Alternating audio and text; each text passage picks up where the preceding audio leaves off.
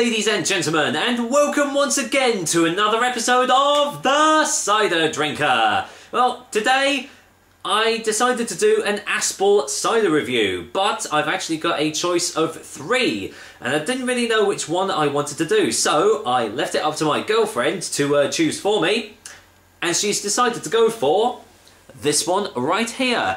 I am trying out their mulled cider today. So how will this one fare with the other Aspall range of ciders? Well, as usual, we'll be finding out soon. Until then, let's get the dish on Aspall Mulled Cyder. Aspall Mulled Cyder is available in these 500ml glass bottles, which is the only way that you can buy it as well. The alcohol percentage is 4.7% ABV, and obviously being a mulled cider, it doesn't have any tasting notes on the back.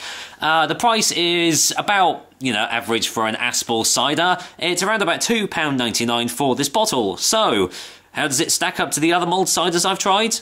We're gonna find out. So, yeah, Aspall Mulled Cyder. I think this only came out last Christmas. I haven't seen it any other times. And obviously, with it being a seasonal thing, you probably won't be able to get it anymore. Or you might be able to, you never know. But it's a good thing, like, if they release it over next Christmas. If it's good, then, maybe go out and get a bottle. Anyway, you've all seen the Aspall bottles before. They look like this. So, on the back, it says, warmed spiced cider is traditionally enjoyed every year at Aspall by family and friends on bonfire night. Taste descriptor. I don't really want to read that at the moment. Serving suggestion. Delicious, served warm with a slice of orange. Chilled, it makes a lovely aperitif or partner for rich cheesecake or steamed pudding with custard. And this is why I always do mulled ciders cold and warm. Because some of them do say that you can have them cold, which this one does. As I said, I don't want to look at the taste descriptors because, that might cloud my mind and, it won't be as unbiased of a review if I know what the aromas and stuff are going to be like anyway. In fact, they go into a huge description of it. But I'd imagine it's probably going to smell and taste like most of the other mulled ciders out there anyway. So let's get this old top off. Let's see what I smell off the neck. Well, massive hits of cloves, ginger, and yeah, real hit of cinnamon as well. Very spicy nose. A lot more spicier than some of the other mulled ciders that I've tried. Does actually smell rather nice on the nose. I'm just going to be pouring a little bit out into the glass at the moment. So let's just get it poured out so you can see what the colour's going to be like. There we go. That's about it. And it actually looks a lot like a brandy of some sorts, doesn't it? Deep, dark browny sort of colour, chestnutty, I'd say so. Very, very, very different in colour than most traditional ciders out there. But actually, yeah, looks very, very nice. No carbonation, as you can see, completely still. So, any more smells off the glass? Still getting those massive ginger notes. Still very, very spiced. Slight hint of nutmeg as well now. Just to add to the other aromas that were coming off the neck. It does smell really, really nice. So I'm hoping it does actually taste as nice as it smells. But I'm going to find out now, aren't I? Cheers, guys. Here's to Aspall take on their mulled cider.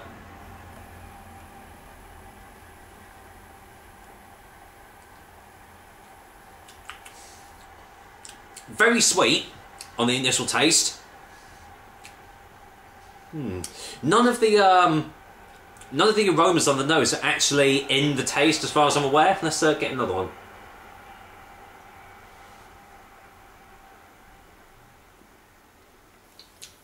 It tastes a lot more citric now. Getting more like fresh citrus fruits, like oranges, orange peel. Slight hint of lemon in it as well, actually. The ginger is still in the taste as it was on the nose, but all the other spicy notes that you get on the nose, they're not really in the taste. Completely different to what it smells like, definitely.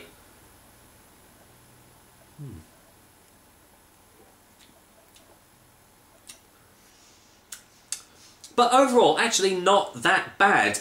It doesn't taste like a mulled cider just yet. I would imagine that it probably will taste a little bit more like it once I've actually got it heated up. But actually, cold, it tastes quite nice. It's yeah, it's definitely different. I would say it's just more of a, I don't know. It tastes almost like a little like a spirit or something. I had a Pommo a little while ago, which is kind of like in the middle between a cider and a cider brandy. It kind of tastes a little bit like that. It's quite smooth on the texture as well. Let's just finish this one off.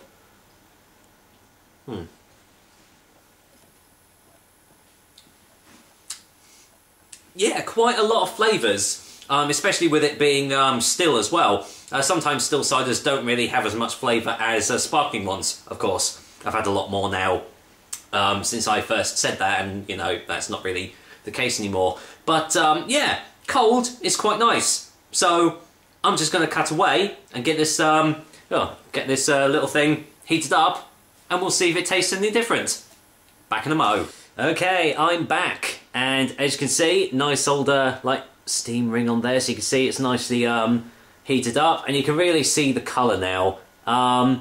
Really does look like a nice, like, brown ale almost. Really lovely colour. But the smells are, again, kind of dissipated now a little bit.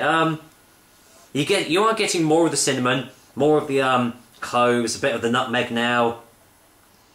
So all like those, you know, those spicy nuts are still there, but just a little bit more subdued. So, well, before it gets too cold, I'm going to try it warm. So, once again, cheers, guys. Let's see what Aspall Mulled Cyder tastes like warm.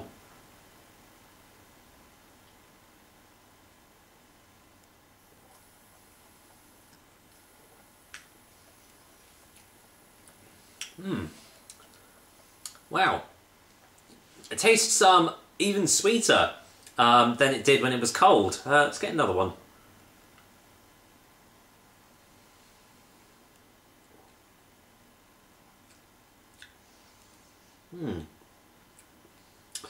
Strangely enough, I'm now getting like hints of red fruits, red berries on the taste. Still a little bit of the ginger hit that you get on the nose as well.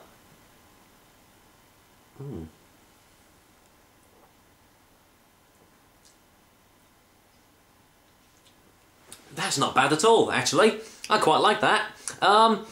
It actually... It tastes better because it isn't sparkling. Like the Heil Apfelglühwein that I had, that was sparkling, and I don't know if it was, you know, the case or not, but I felt that because it was carbonated, it actually did detract away from the taste a little bit. Whether due to it like being like heated up, the carbonation took away the flavours or something. But either way, it kind of lost a lot of its flavour once it got warmed up. But Aspall's Mulled Cyder has definitely still kept all those tastes and all those flavours, and it's just really smooth, really easy to drink. And yeah, I would actually say it's definitely good to have either warm or cold. So, you know, take your pick, whatever you want to do. So, well, let's go in for a final taste before the final verdict.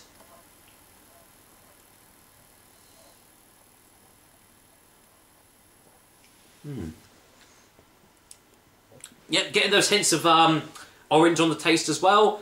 Very full body texture behind it as well. It's a really, really nice mulled cider. I would probably say it's one of the better mulled ciders out there that I have actually tried. I have still got another 2 to try in my drinks cabinet, but for the time being, yeah, this is definitely one of the better ones out there. So I'm actually going to have to cut away because I've left the bottle on the side. In fact, you know, you've seen it before. What the hey? For a final verdict, I'm just going to show you this glass, but Aspall's Mulled Cyder, cold and warm, both get a 7 out of 10. Yeah, take your pick whether you want it cold or warm, because the tastes are completely different from each other, but they're still equally as good as each other. So it all depends on whether you want to be warmed up on a cold winter's night, as it is at the moment, or if you just want to have it, you know, sipping, as it says, at the dinner table or something. It's good either way. So there we go, another episode of the Cider Drinker for you guys. I hope you liked it, and as usual, I will be back with another delicious and tasty cider soon. Until then, I'm going to warm myself up with the rest of this Aspall Mulled Cyder. So, take care guys, until next time.